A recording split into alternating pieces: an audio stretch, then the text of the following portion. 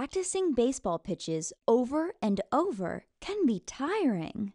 At first, they are fast and accurate, but when you tire, the pitches come in slower and off target.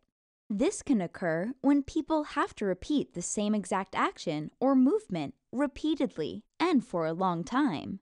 This is called repetition. Repetition can mean doing a singular action several times. It can also be more complex, like repeating a sequence of tasks again and again. The problem with repetition is the person loses focus over time, and the quality of the action gets worse. An automatic pitching machine, however, keeps firing ball after ball from the machine non-stop at the same speed and velocity over and over. How does it do that? The secret is in the automatic pitching's program. To make the machine fire balls, we need to break down the action the pitcher has to do. 1.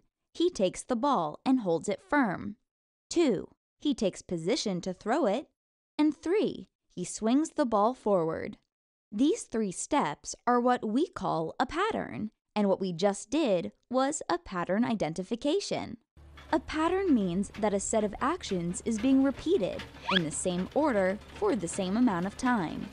And if we can identify a pattern, then we can easily create a robot to execute those tasks.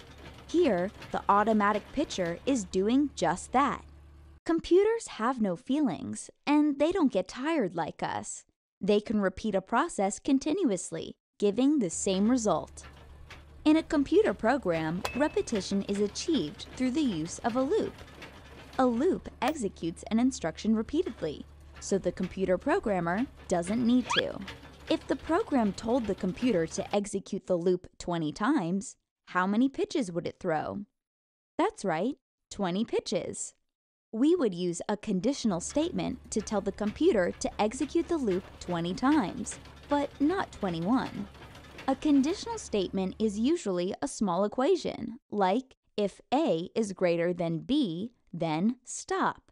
We would call this an if-then statement. If the number of pitches thrown is less than 20, then pitch one more time. We can also use more than one conditional statement to control a loop. For instance, if he will get picked up at 6 p.m., he needs the automatic pitcher to stop pitching at 6 p.m.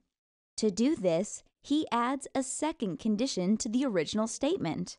If the number of pitches is less than or equal to 20 and time is less than 6 p.m., then pitch one more time.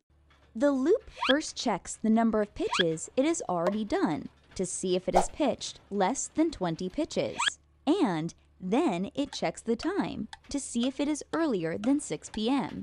If the number is less than 20 pitches and it is not yet 6 p.m., then the automatic pitcher will pitch. In this case, we say both conditions are true. What if the machine has thrown 18 pitches and the time is 6:05?